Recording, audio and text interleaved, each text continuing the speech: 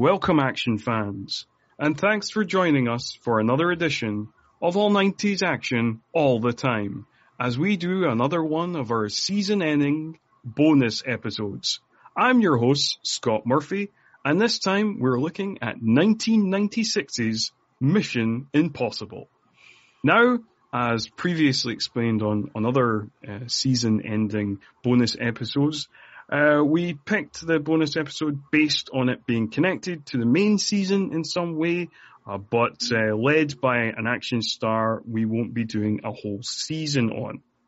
Unlike the three previous editions we did, where I connected it with a director or co-star, initially I chose this one purely on thematic terms, as both The Saint from our Val Kilmer season and Mission Impossible are disguise-heavy spy movies based on 1960s TV shows.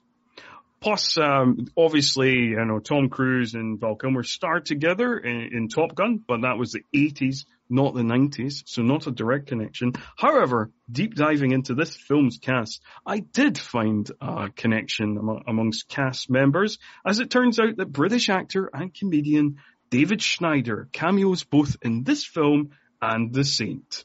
Anyway, now that that's all explained, let me introduce my co-hosts. First up, we have my regular partner in crime. You know who he is. He's 1/3 of the Bloodhound Picks podcast. He's a screenwriter, and he's always on the edge of being disavowed from this podcast. Mr. Craig Draheim. 1, 2, 3. Toast. Toast. And as well as Craig, we also have friend of the show, making his third appearance. It's writer, director, Mr. Adam Stovall. Or at least we think it's Mr. Adam Stovall. Maybe later in the episode it will be revealed that he was actually Jon Voight in disguise this whole time. You've never seen me very upset. And I am not Jon Voight. He's not Jon Voight. If later on in the episode he starts giving controversial opinions on various political things, we'll know that he is actually Jon Voight. I actually have a Jon Voight story for you one of these days about that specific thing. Oh, okay. You can tell us all about that straight after I give the background details on the film as I normally do in each episode. So 2 hours from now, great. No, it's just the little bit of the rest of the intro where I just round up the credits and all that stuff that it's critical ratings and all the normal stuff that I do. So I'll quickly do that, and then we can get straight to your story. Mission Impossible was released on May the 22nd, 1996. It was directed by Brian De Palma, who you may know from such films as Scarface, The Untouchables, Carrie, a bunch of other things. The writing credits are a bit more of a complicated situation.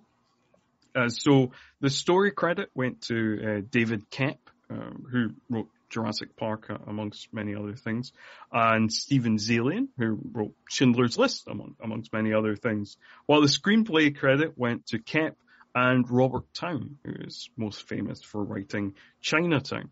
Although there was an original script from husband and wife writing team Willard Huck and Gloria Katz, but that was discarded, and I should have mentioned that they wrote the likes of American Graffiti and Temple of Doom and Howard the Duck. You know why they brought in Robert Towne? Yes, I know. So the Willard Huck and Gloria Katz's script was thrown out. David Koepp was then brought onto the project for $1 million, apparently, and he rewrote. And then apparently Robert Towne was brought on by Tom Cruise himself. Because Koepp had to go direct The Trigger Effect. Yes. And they needed a writer during production. But then Koepp was rehired, and there was various times where they were in Prague in different hotel rooms, writing different scenes, and it's, there was... A wonderfully efficient process. Well, apparently there was a time, like, you know, we'll talk about it in the middle of the movie, the kind of betrayal scene where it's revealed that somebody has betrayed somebody else, which we'll discuss. Well, we'll be mysterious about it now, but we'll discuss it further. But apparently, at that point, Robert Towne was writing in between takes, doing rewrites in between takes. So, very efficient production, yes. So critically, it's currently sitting at a 7.1 out of 10 on IMDb, 66% on Rotten Tomatoes based on 61 reviews, 59 out of 100 on Metacritic based on 29 reviews, and it has a 3.5 on Letterboxd. Box office wise, it made a staggering $457.7 million off of an $80 million budget, making it the third biggest movie of 1996, which was pretty lucky all round, as Paramount originally wanted to make it for between $40 and $50 million. But anyway, that's all the background information now given. So you can give us your Jon Voight story now, Adam. So the very first TCM Fest, Turner Classic Movies has done a film festival for years. The very first one I covered because I was still with Creative Screenwriting Magazine, and they're doing all these great Q&As. Like, they showed the 70mm roadshow print of 2001 and had Douglas Trumbull. They showed The Graduate and had Buck Henry. They showed Good, Bad, and the Ugly and had Eli Wallach. They showed Midnight Cowboy and had Jon Voight. And I would go to these screenings and then plug into the sound system to record the Q&A, and we would then release it as part of the Creative Screenwriting Podcast.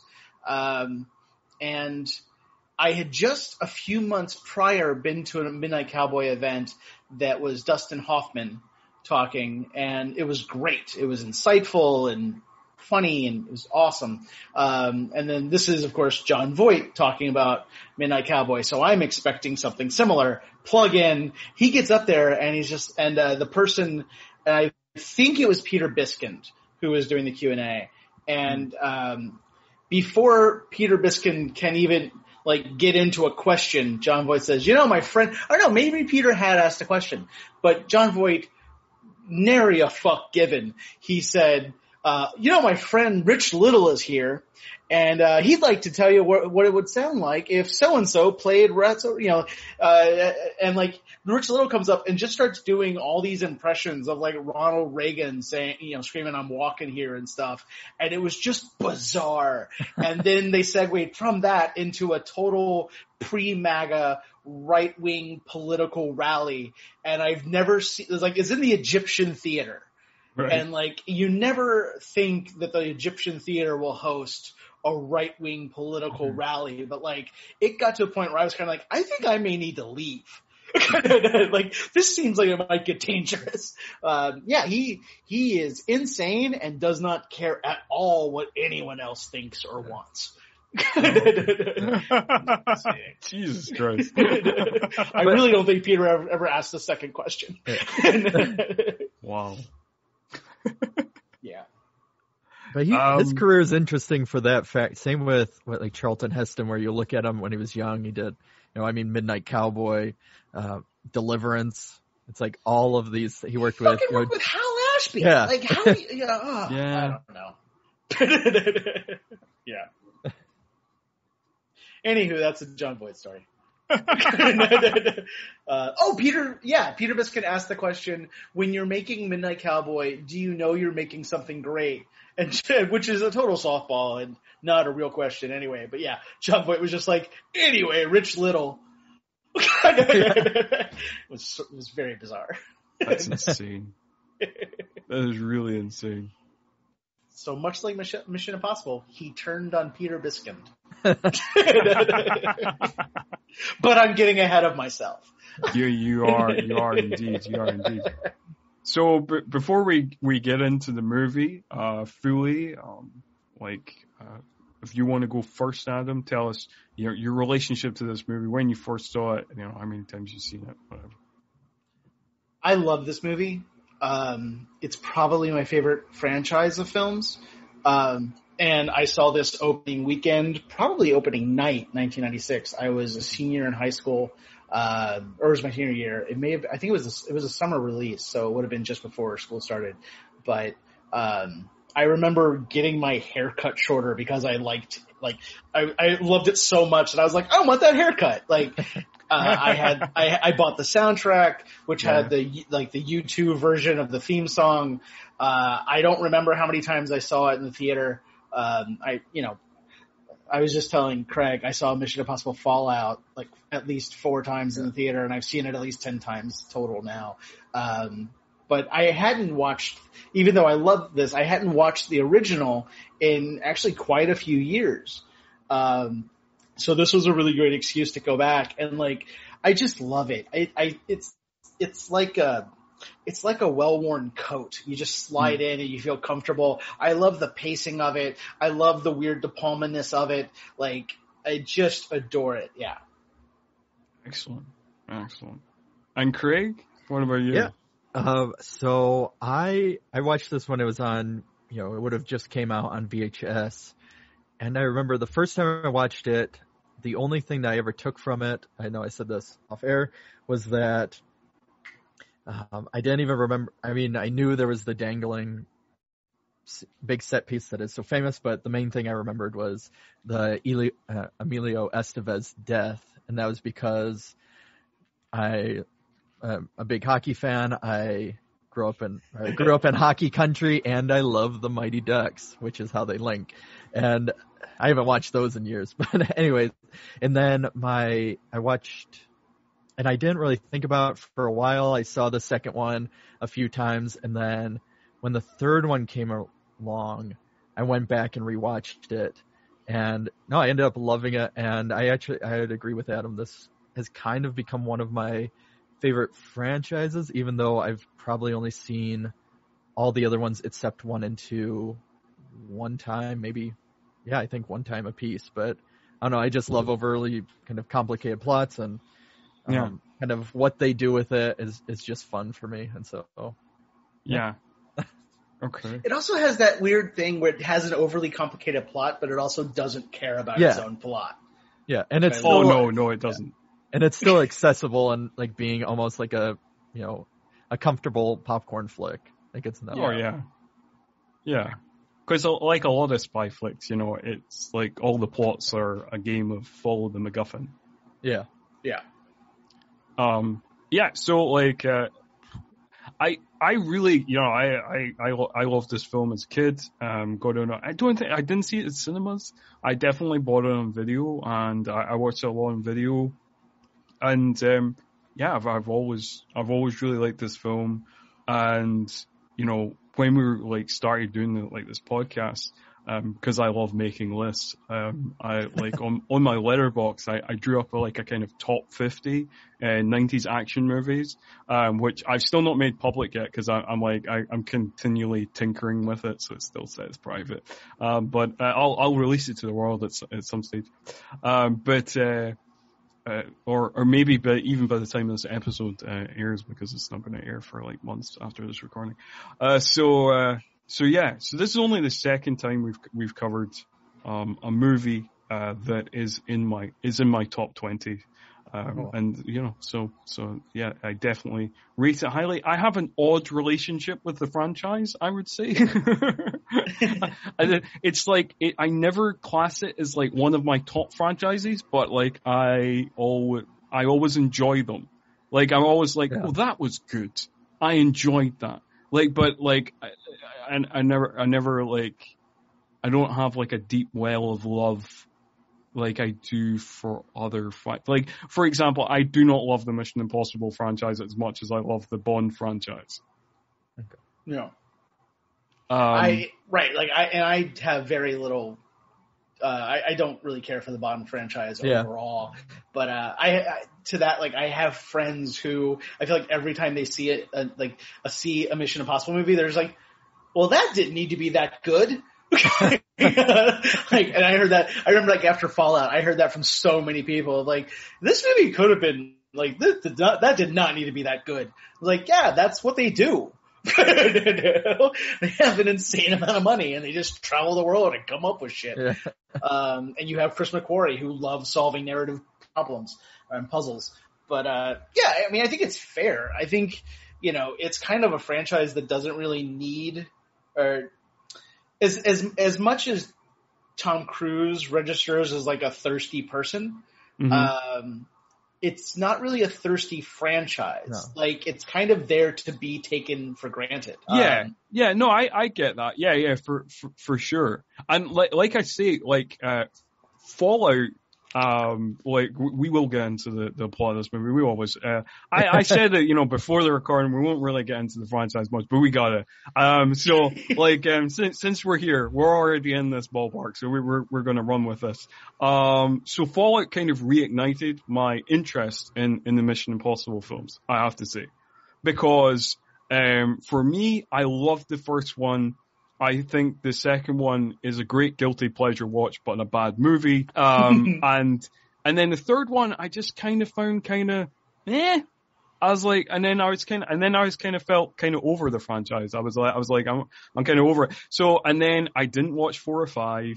And then for I don't know, just because everybody hyped it so much, I was like, oh, I suppose I'll watch Fallout, I guess. But then I loved it. And then I was like, oh shit, now I've got to go back, because I'm a completist, like, you know, so I'm like, oh god, I gotta go back and watch 4 and 5 now. So I did that, and I enjoyed them. I thought, you know, I enjoyed 5 more than 4, but like, I enjoyed them both. And yeah, they're all kind of, yeah, like, they're just solidly made.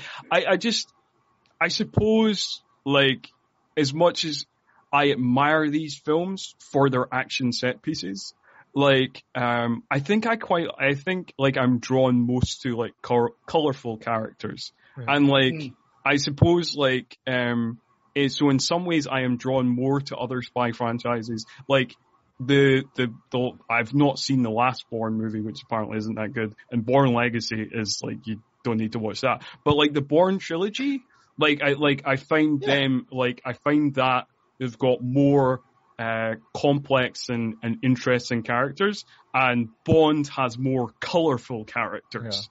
Yeah. And like, I think that's what makes those movies memorable to me. Whereas like, in my head, like, the Mission Impossible movies get like all jumbled, because it's just a bunch of action set pieces in my head.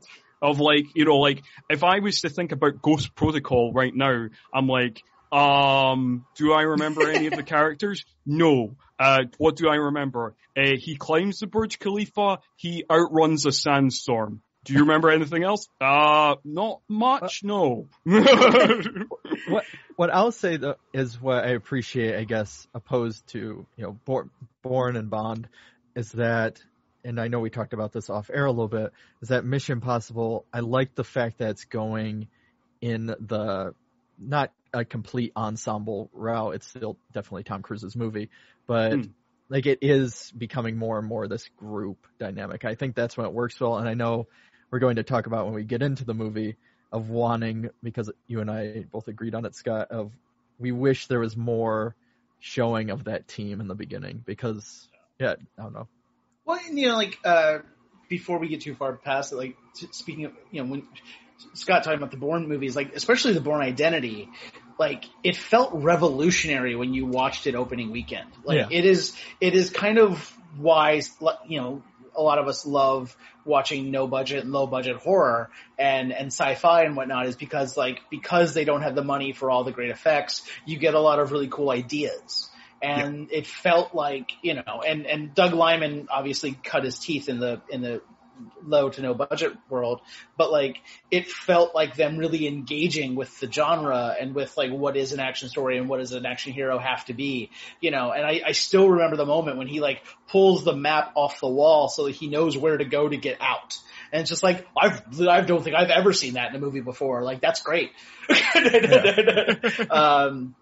And you know, with the rest of the franchise, like, especially the last few years of like making, like as a filmmaker myself, like, and learning so much about the process, I love listening to Chris McQuarrie talk about how they make Mission Impossible movies, because it's very validating to be like, they have $180 million and they don't have a script. Like they're figuring it out as they go. And, and he said, he was just like, at this point, like, we just go out into the world and we're like, all right, what's interesting? Like okay, that's a cool spot. We can do a sequence there and use the location in this way, whether it's the opera house or a motorcycle chase through, Paris.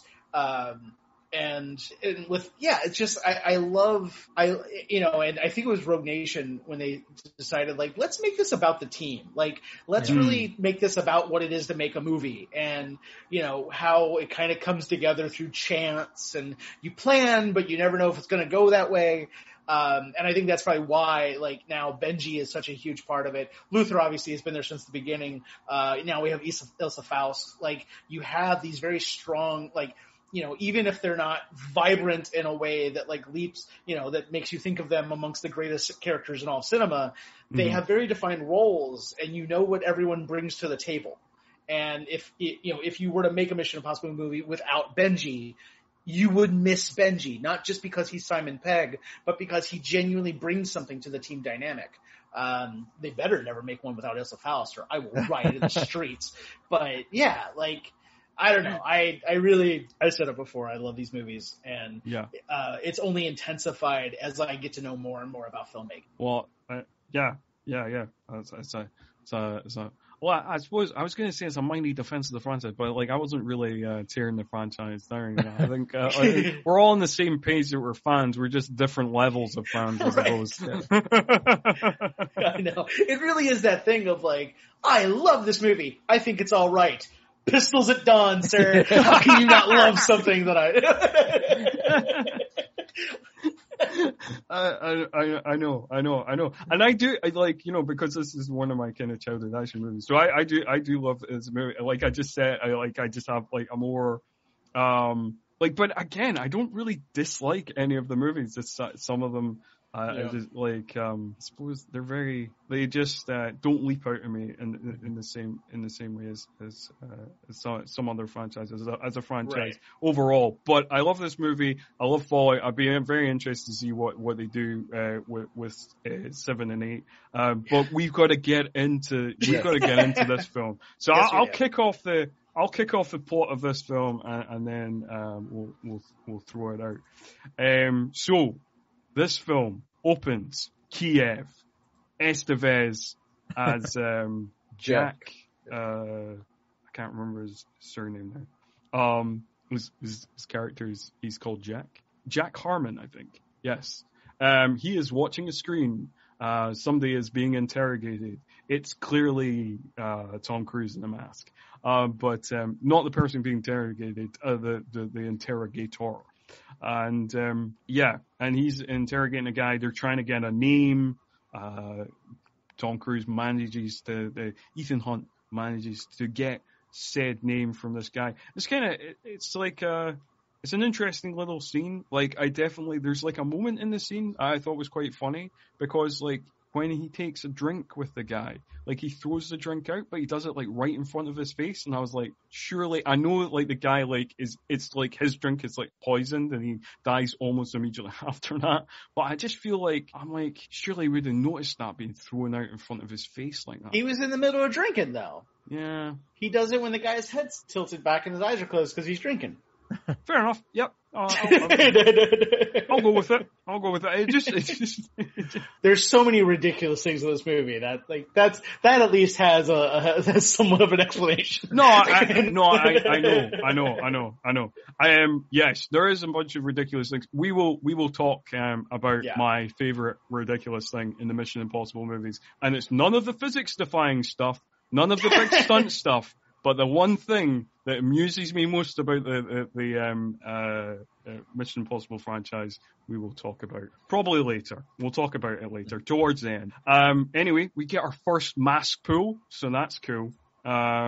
and it's basically the place they were interrogating, this hotel room they were interrogating him in. It's revealed to be a set, and that's quite a fun moment. And we know that Emmanuel Bert is in the film as well, because she's pretending to be dead and is woken up by Ethan Hunt, who looks really concerned, as if her acting is so convincing that it's like she actually is dead, but like, no, she's fine. And I want to point out that in my plot notes that I wrote for this film, every time the theme tune comes on, I've written in all block caps, that theme tune, because it deserves that, because that Lalo Schifrin theme is, it's one of the most amazing things about this franchise. Yeah. Mm-hmm. Yep.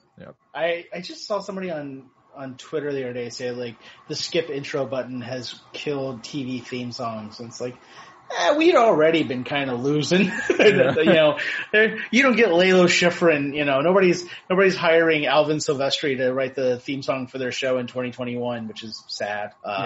Yeah.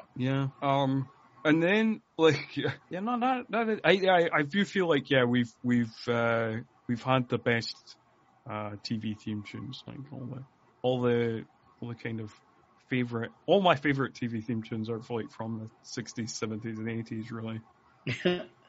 I think about it sometimes because like Golden Globes or Emmys, or they'll play the music while the person's walking up, and I remember when Lost was airing, like the theme song for Lost is "Bong," and I remember like is that what they're gonna play and they don't? They play something else, but it's just, I don't know. I mean, obviously music matters a lot to me, and I think about themes a lot, but yeah, I do miss when, you had the great, like, Cheers, and yeah, just really great, MASH, great theme tunes to these songs, these shows. And I think, like, in terms of instrumental, like, I was gonna say, there's been some great theme tunes of more recent shows, but all the shows I'm thinking of are like 15 to 20 years old. But Mad Men's theme. It's RGD too. Like, in terms of like songs, not theme tunes, not like instrumental theme tunes, but in terms of like songs that were made that made the theme tune of a show, like, like the likes of like The Sopranos, Sons of Anarchy, Boardwalk Empire, they all have good theme tunes, like opening songs that start the episode. Yeah. Will we ever get another It's Gary Shandling's theme? I love that one so much. What happens next? What happens next is, like, during the opening credits, we get a highlight package of the film. And which is kind of weird because as much as I should have said at the top of the show, plot spoilers, because we talk about the whole plot from beginning to end. That's the whole point of this show. If you've not listened before, I should have said, and if you've not seen it, we're going to talk about it also. We'll go watch it, come back, and listen to this. But the film itself gives plot spoilers right at the start, because you can clearly see that like the members of the team like dying at the start in the highlight package of the film. Well, certainly Kristen Scott Thomas's character Sarah, who is stabbed in the highlight package of the opening of the film. You're like, oh right, so she's gonna die soon. I guess that seems weird that you're revealing that to me now, but okay, cool. Well, and that's where it kind of feels like the nod to a TV series in a way. Yes, it does. Yeah. And also, like, pacing, like the way we pace stories. Then, like, when you're watching a movie in the mid-90s, like that, like information being thrown at you that fast, you almost don't process. Movies were in the midst of changing quite a bit in that decade. But yeah, like, I mean, if my dad was sitting down and watching pretty much anything that happens in those opening credits, he'd be like, I don't know what any of that meant. All right, it's like visual non sequiturs. Yeah, well, that's a fair point, because, like, in terms of like the speed of storytelling, there is a clear difference between like this film and like like the likes of Fallout, and it's hilarious that of the many of the original cast members who like turned down roles in this movie, Martin Landau was one of them, and one of his kind of things that one of his reasons that he turned it down was it's too action based. You know, like the series is more kind of spy series, mind games. You know, like it's more to do with that. It's not this kind of fast actiony thing. Whereas like if you compare this to like modern blockbusters, it's like, oh, this is like a measuredly paced tinky spy thriller. You know? Yeah. Paul Greengrass is not making this movie. That is a very fair point. It's not going a million miles there. But that's the other thing. Yeah, some of the original cast members were reached out to like for this film, but like turned it down, including Peter Graves, who played the original Jim Phelps in the original. They wanted him to play Jim Phelps in this, yeah. Yeah, but he turned it down because when he found out the reveal, which we'll talk about, he didn't like that. He saw it as a betrayal of the show, and he didn't want that. If Peter Graves had played Jim Phelps, I wonder if they would have still hired Emmanuel Bert to be his wife, because Peter Graves is even older than Peter Graves. The late Peter Graves passed away some years ago, but he was born in 1926, so he's like a full 12 years older than Jon Voight. So De Palma would have made it work. Because you have in that case, you would have had like a 70-year-old man married to a 33-year-old. Like, I don't know. Oh yeah, that would never fly in a Hollywood film.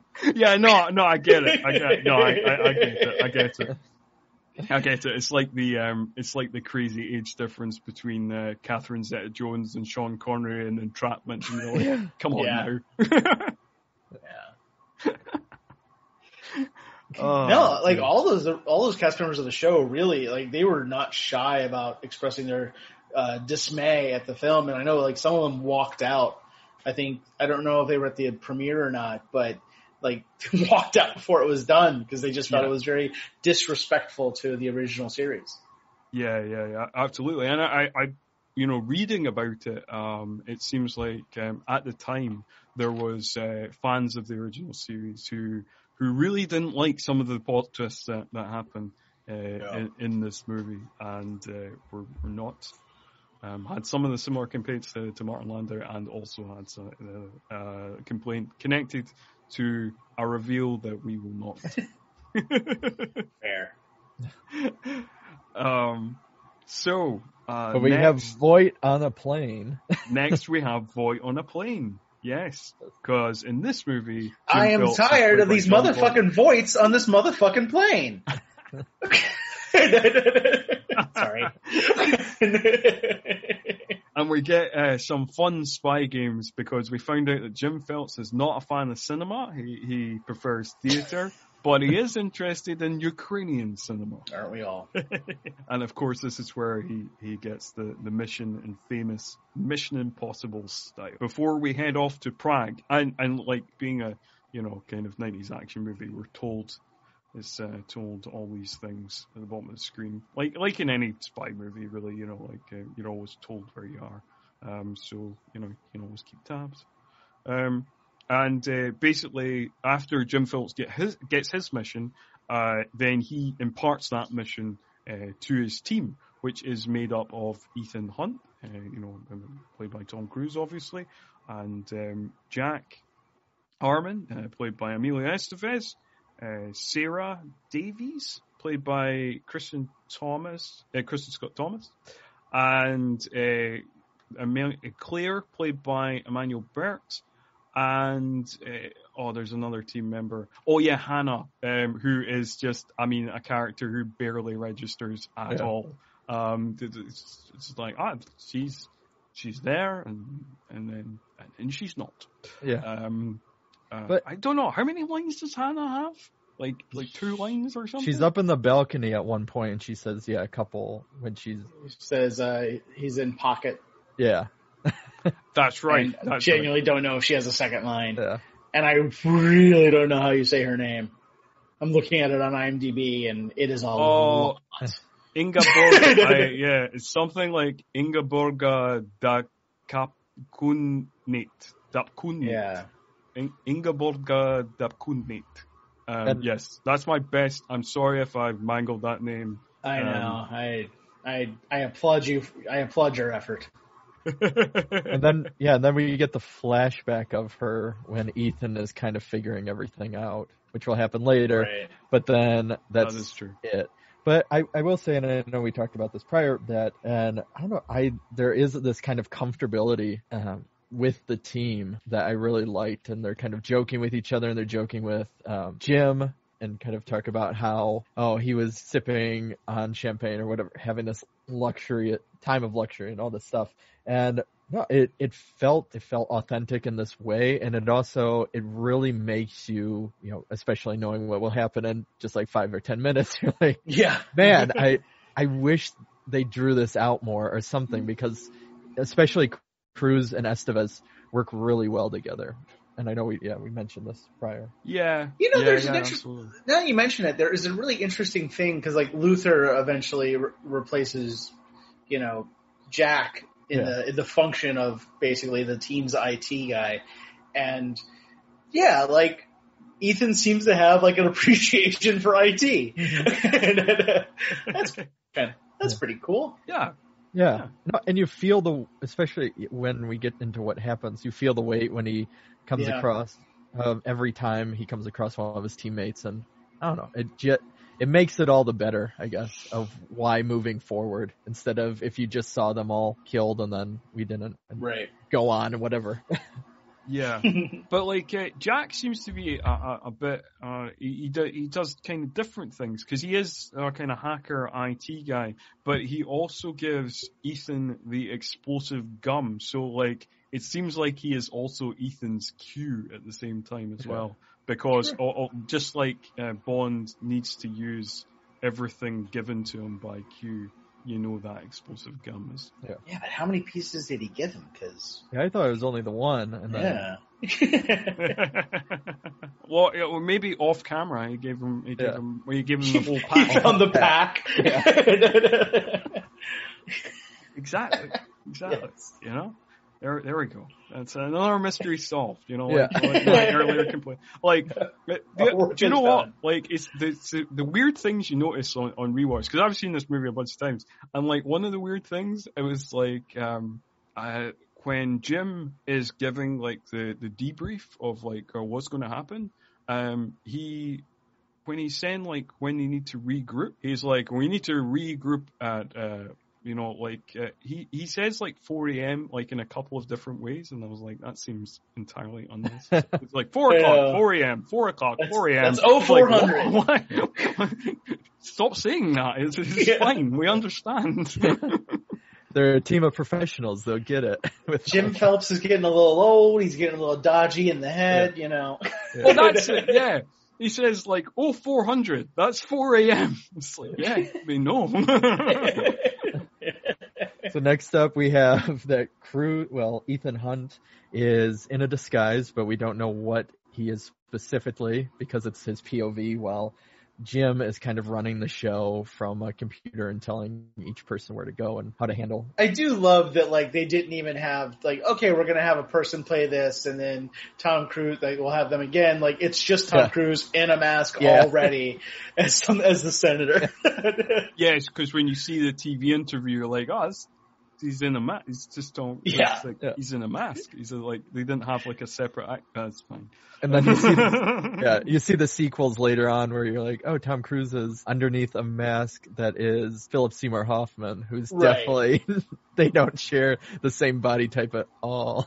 Well, yeah, so, okay, well, we'll just talk about it now, right? That is my number one silliest thing in the Mission Impossible franchise. That once you put the mask on, you also take on the same height and body type as the person you're impersonating.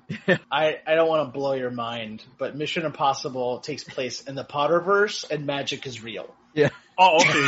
Fair enough. That explains everything. of all, like, I don't mind, like, when action movies are silly in terms of, like, oh, they couldn't possibly survive that fall and that explosion and you know, walk around normally while they've got a gunshot wound in their shoulder or whatever.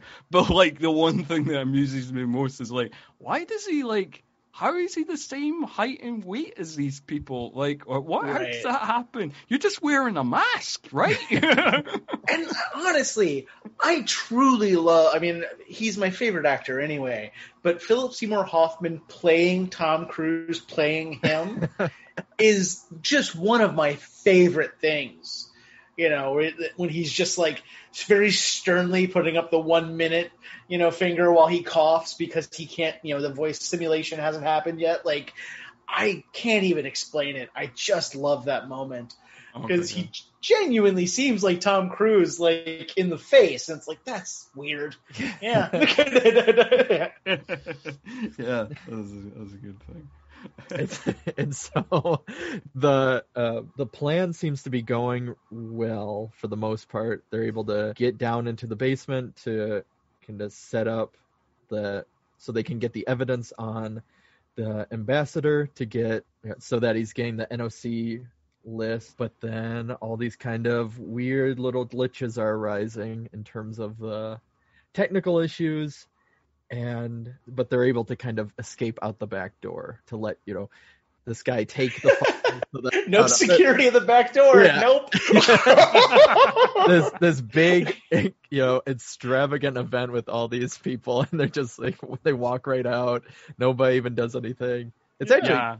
No, I mean, like, famously, U.S. embassies never put anybody at the back door. Yeah.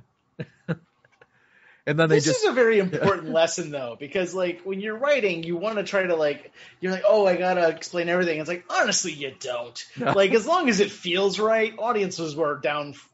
They are down to clown. Yeah, for sure. And it has the one way to escape any sort of suspicion is that you fake kiss each other. Yes. And everybody's like, oh, okay. Well, the prudish politia of Prague. You know, like, oh, we were going to ask, you know, what you're doing here, but clearly you're necking, so carry on. It would be improper of us to interrupt. Yeah. Yeah, for sure. So, like, one of the things I was going to talk about as well is, like, once they, you know, escape the back door and, like, shit starts to go sideways and people start dying and Jack is killed and the elevator shaft the elevator just goes right off and he's skewered in the face. A horrific death for a PG-13. Yeah, really horrific death for a PG. Yeah. I also have questions about that system of stopping an elevator. Like, why do they have knives? Yeah. But whatever. Yeah, no. I mean, like, watching it this time, I was like, as a kid, I was just always like, oh, that's a kind of cool, grisly moment. Like, but, you know, yeah, watching it, and I was like, why is that at the top of the...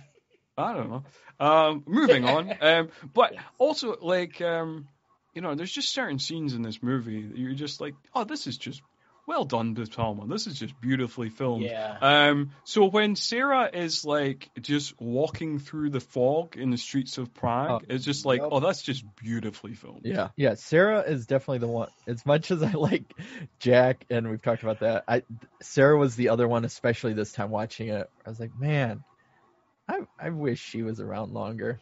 I wish they did more with her in this part. Yeah, they really waste Kristen Scott Thomas here. Yeah, because then her death, you really feel it probably more than the other ones when he's holding her. And All 90s action on the record. Brian De Palma, good at directing. Kristen Scott Thomas, good at acting. Yeah. We're really taking some stands here. Yeah. We, as a show, we're very much known for our hot takes, and these hot takes are spicy today. Tell you what, this Brian De Palma movie, very visually dynamic. It's accurate. In more shock news. Yes. What happens to Hannah? Oh dear. Hannah, that character that we're really deeply invested in, is blown up in a car. Yeah. Which he thinks, two of them, it's both Hannah and Claire. Yeah, Claire are blown up. What he assumes. Yes. So at this point, he assumes that, they really do give the most weight to Sarah's death. Yeah.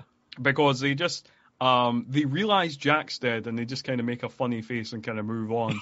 And it's the same with like Hannah and possibly Claire's, maybe not. Death is kind of like, oh, you know, I got shit to do. You know, I got running to do. So like, but they like give like real weight to Sarah's death. That's another interesting thing. So like once he kind of sees that Jim is dead, that he's been shot, and he runs to the Charles Bridge in Prague, you know, to see, you know, like that Jim's he's fallen off the bridge, that's really, and then he runs to a telephone to phone Kittredge, and that's really pretty much it on the running front. Which is surprising for a Mission Impossible movie. There's very little running in this movie. Hadn't figured out the brand yet. Yeah. No, they hadn't figured out the formula of like, there is just something, for some reason, there is just something visually satisfying about watching Tom Cruise running on screen. I remember nobody knows why. Somebody, I think they did a compilation of all of his running moments from all of his like action movies, and since then you cannot unsee any of it. And they did it in reverse or something. And like when I was watching this, I hit display at this point. We are 30 minutes into an hour and 50-minute movie. Yeah. It is lean. It moves, but like, because I remember hitting that point, and I was just like, how far in are we? You know, because at this point, the pacing of movies are so different. And it's just like, you know, so dear listener, I know we take fucking forever to talk about the first 10 minutes of a movie, but we're already into a half hour. Like, we're already a quarter of the way through this thing. So don't worry, it's not as bad as you're thinking. That is true. That is true. This movie shifts, and we can shift through this movie pretty swiftly. I mean, like, you know. I mean, if you listen to the show before, you know it's there's going to be tangents, there's going to be waffle, but we will give you information as well. Information such as the restaurant that they go to, that Ethan Hunt goes to, Aquarium, not a restaurant in Prague. No, that was a set. What did I say there? It's a set. That was a set built at Pinewood Studios.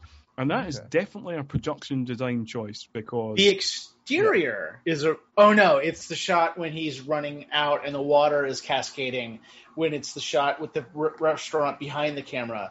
That was shot in Prague. Yes.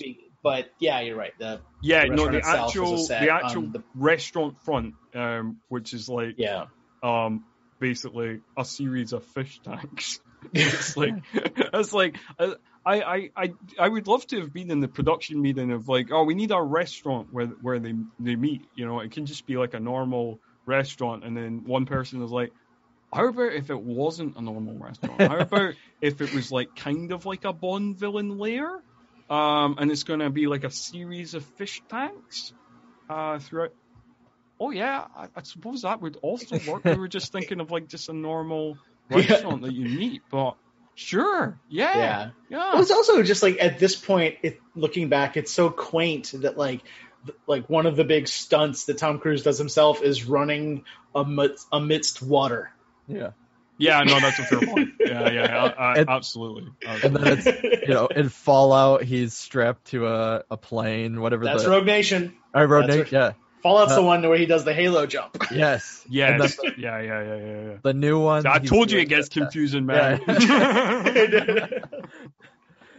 But so he meets with Kittredge, and what he finds out is that the whole mission that they were supposed to have was basically a decoy mission, and that there was no information that would have come from the disc. And the fact, because there was a mole potentially within their team, and it all points to Ethan, who is the only survivor that they know of, and a lot of money went into his parents' account. So That's when Ethan says the line that Adam said earlier of "You've never seen me upset," and he gets to use the gum because if he's going to be going down, he's going to have to go rogue. One of the key components of a Mission Impossible movie. That's right. Absolutely. Because he is, we later found out, for the first time, he has been disavowed. This franchise's favorite word in the dictionary. We should make a no-budget version of this called Disavowed. Yeah. Should do the Roger Corman thing. Come on. Oh, yeah. Yeah, we totally should. Let's do it. Is this before or after our Copland miniseries that we're pitching to Netflix? Whichever one gets us the money. Yeah. Okay. Cool. Look out for Disavowed in cinemas 2023. Oh. Ah, dear. But before he says those iconic word that he's been disavowed, we have some plot mechanics to deal with. Yes. So he gets back to the hideout, and he is trying to find out who Job is, and but then that doesn't come before the restaurant because. No. He comes after the okay. It comes after the restaurant. He goes back to the hideout after he runs out of the restaurant, and then he's trying to find out who Job is, and then he realizes, and then he sees, like handily he sees a copy of the Bible, and he's like, oh, not Job 3:14, but Job 3:14, and then he manages to crack that code, and then has apparently emails. An exhausting night of emailing. Like he's just different like, languages. You just see this kind of montage of scenes of him typing at a computer, and they're just mopping sweat off his brow. And I was like, I mean, that's some. I've sent a lot of emails in a day, and it's never had that. I love that UI though. I love that email user interface. It would feel so satisfying if you're like writing an email to somebody and then it goes like a letter off and that'd be cool. Yeah, I really like that too. Yeah, that's brilliant. 90s internet, or the internet in 90s movies, just fantastic. Yeah. Oh, some good stuff. I will say, this is not connected at all, but yeah, no, I agree. I rewatched Hackers. I was like, man, yes. I'd love to see a movie that is just like a throwback to all the 90s hacking movies where it's not like connected at all to what hacking really is, and just all of the joys that was. I don't know if you follow Sarah Benincasa on Twitter, but like it's like one of her things is just to remind the world that Sneakers is a good movie. Oh, okay. It makes me so happy. Like, yeah, Sneakers was awesome. Yeah. I remember being a kid and watching the shit out of that movie. I enjoy that movie as well. Yeah, 90s hacking is like we did an episode back in season 2 on Assassins, and it has some fun 90s hacking in it. As Julianne Moore plays a hacker character. That looks like very much like a Wachowski sister character. She's got all the leather jacket and all the cool shades and all the very on brand Wachowski. Yeah.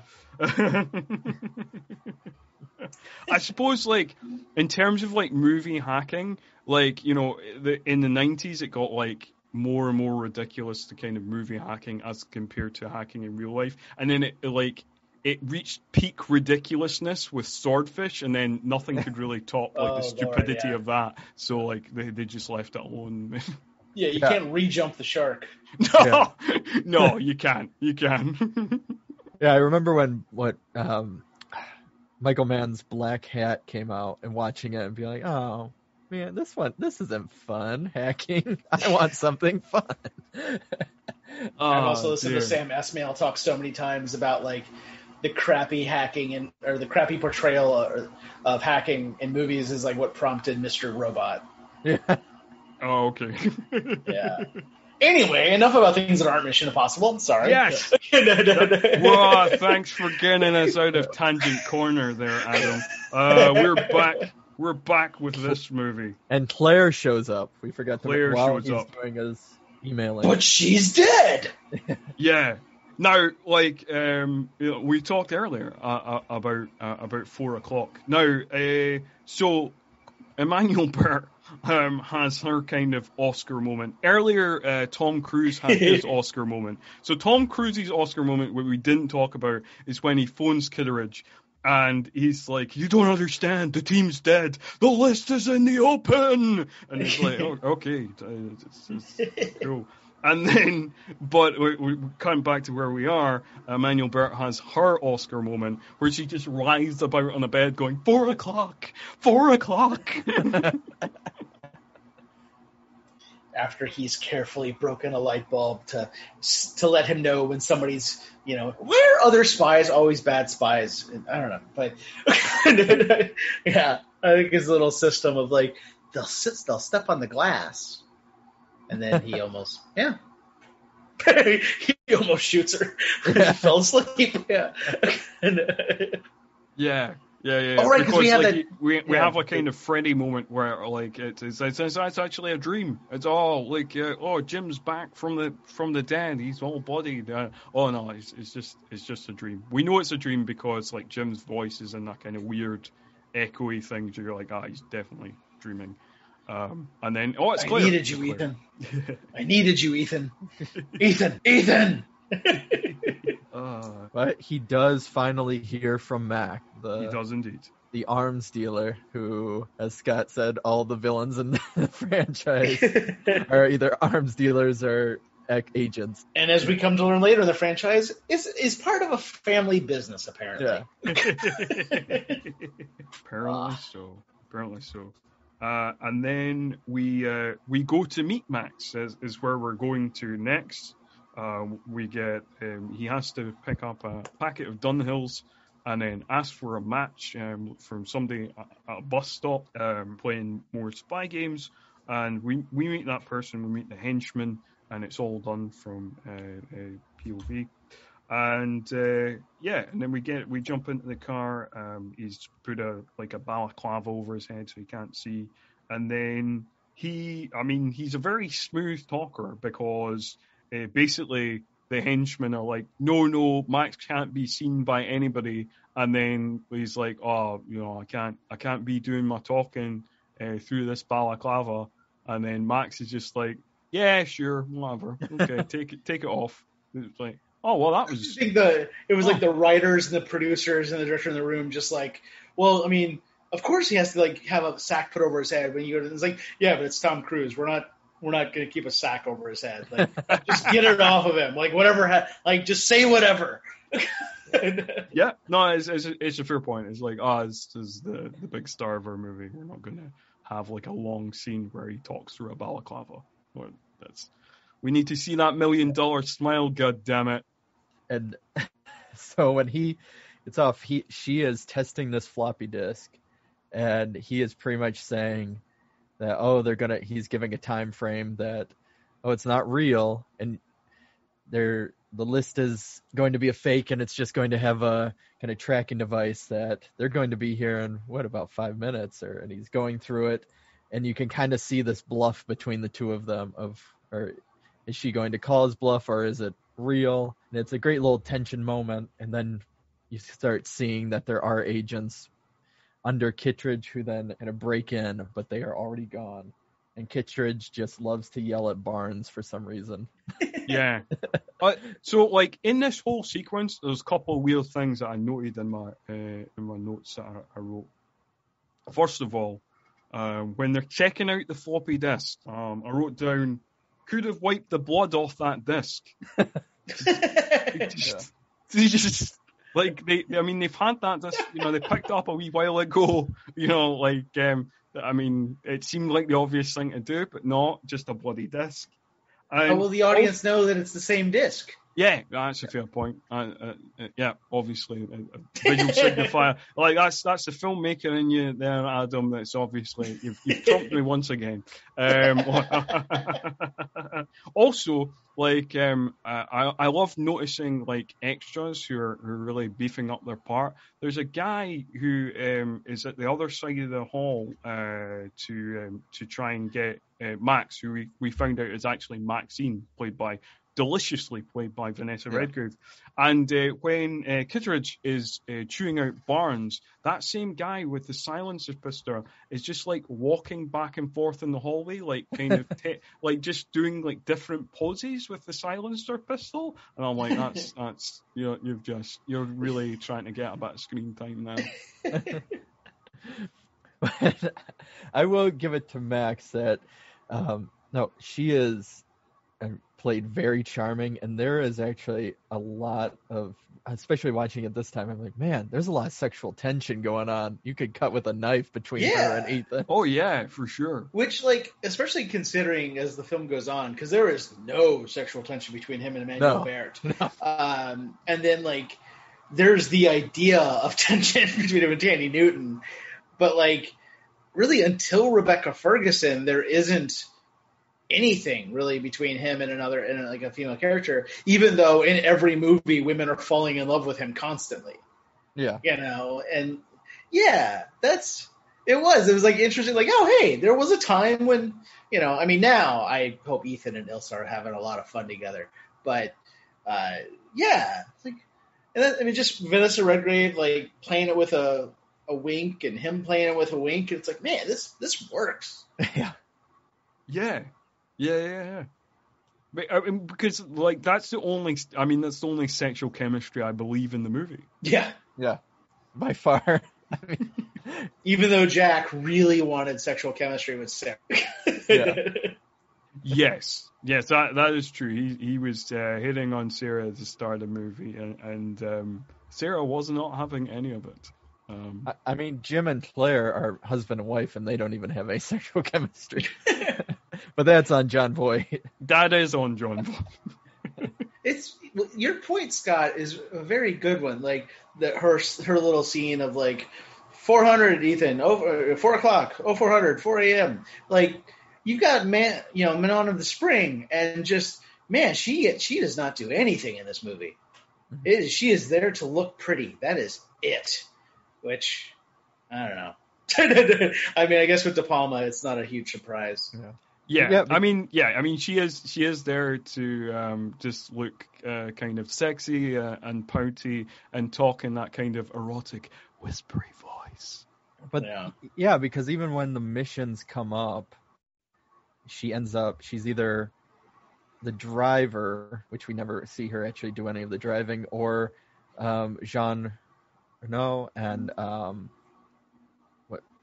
Ving Rhames, they are the ones that kind of, take the front seat, and then she just kind of is watching everything or something. Squirts the shit into the guy's drink, and yeah.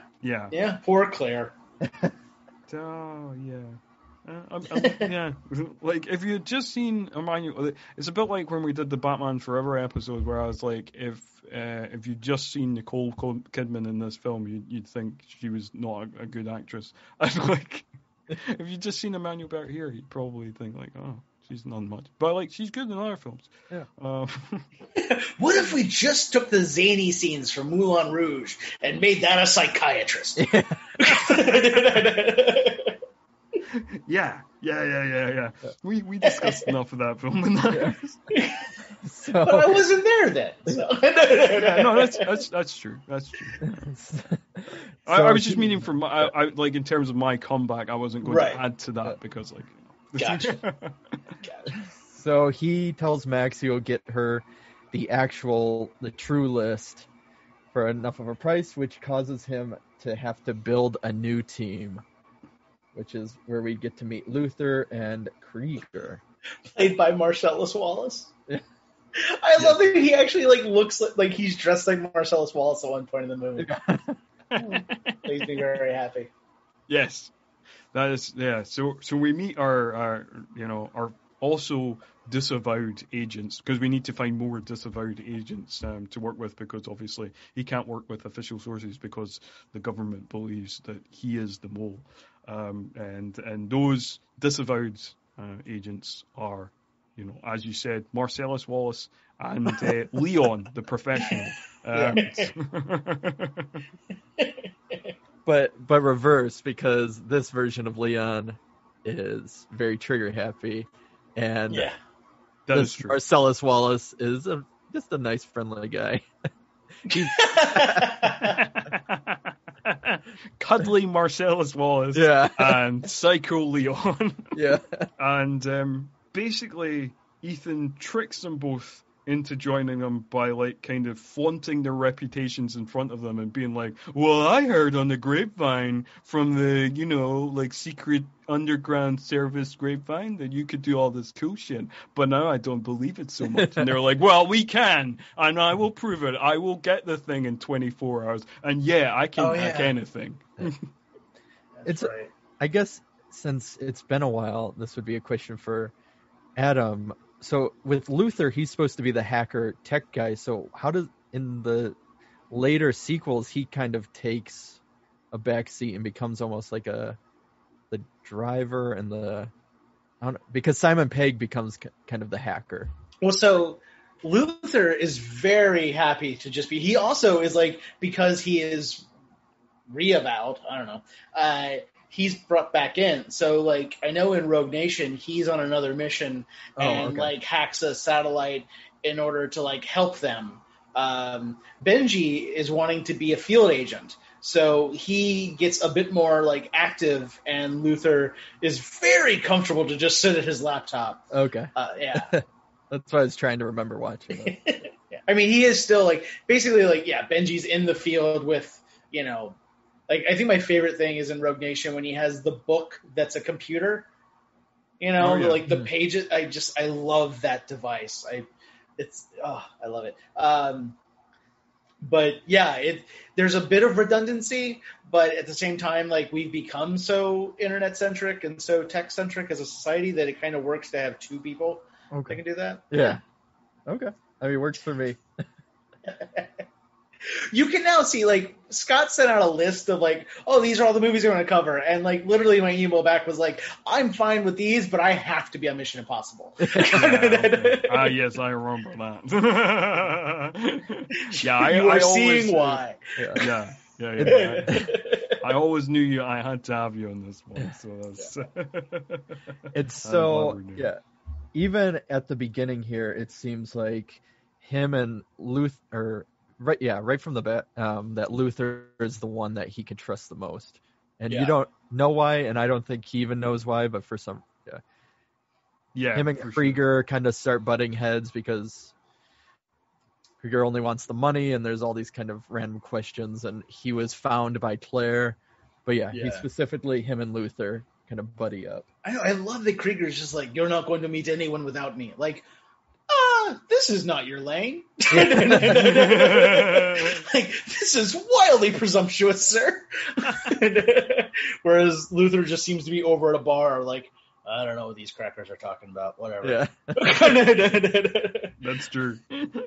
But we move on with the film, and we get, and I need to, every time it happens, I've done it in block caps, and we need to say it again. That theme tune happens when we cut back to America. We're heading back to Langley, Virginia, head of the CIA. For the legacy sequence. Yes.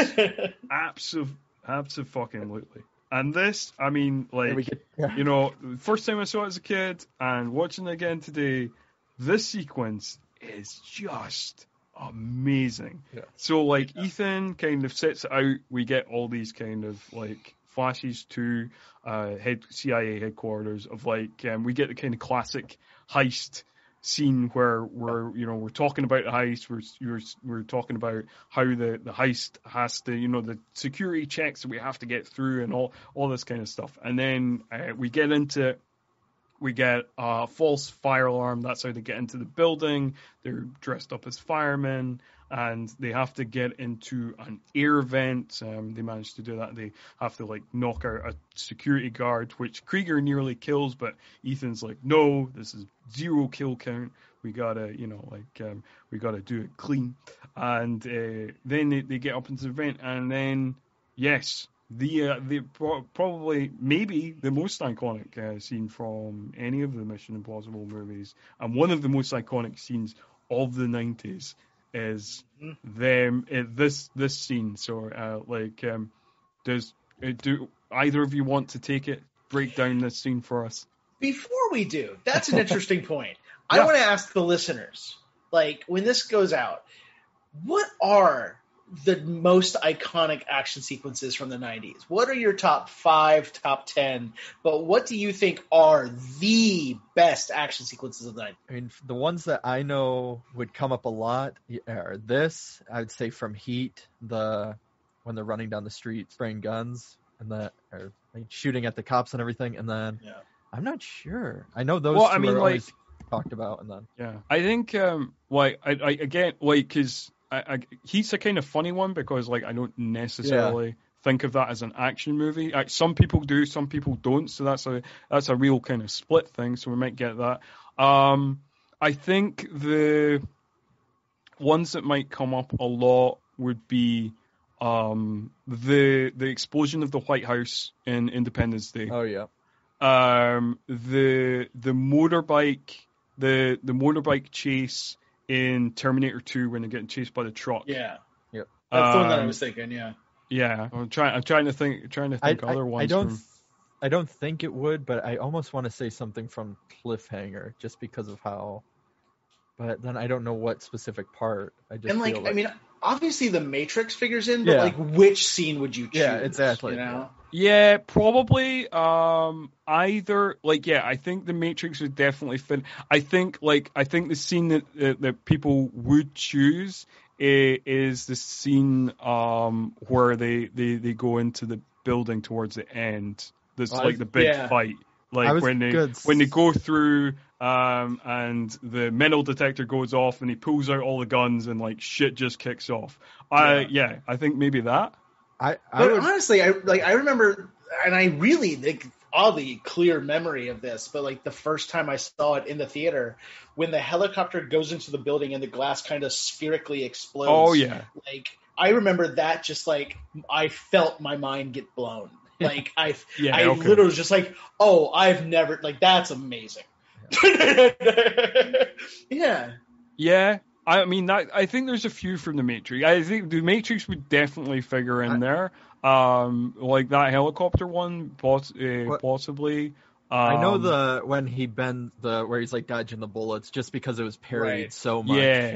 Yeah. The bullet time thing. Yeah. Here's a totally random one.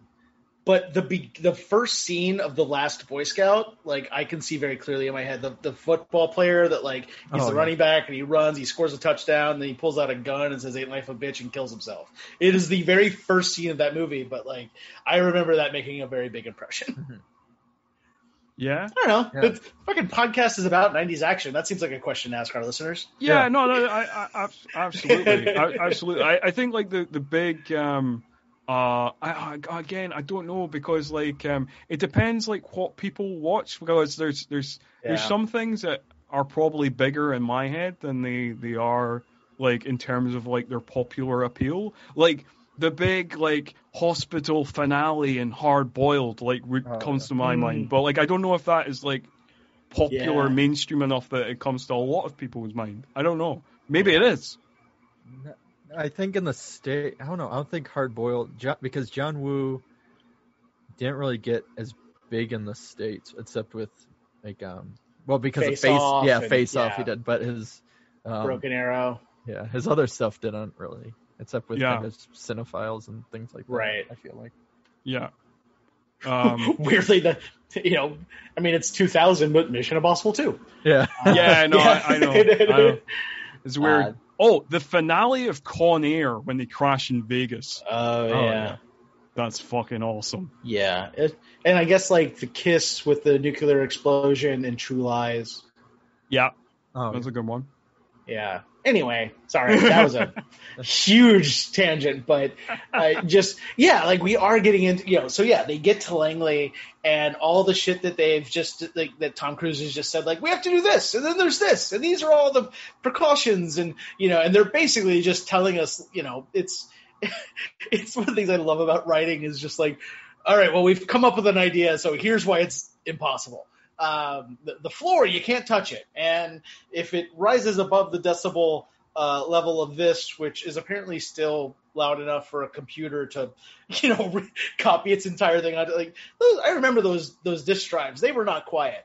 Yeah, that's true. But and it's just, and it, the temperature, which really never figures in. But they kind of set up like this is all the stuff, and then it's really just like Tom Cruise goes to the circus as a trapeze artist for a few minutes, and that him running away from water was the one stunt, and then this is the other where on the Blu-ray they talk about like, oh yeah, it was really like if they had dropped him that would have hurt. And it's like cut to him strapping himself to the outside of a plane a few years later. But they get to Langley, they get past, they have the fake fire alarm, they get into the building, they get up into the vents, they have a little device for the lasers that are protecting the vent, which seems like a very easy solve. But I don't know, they're spies. They got this shit.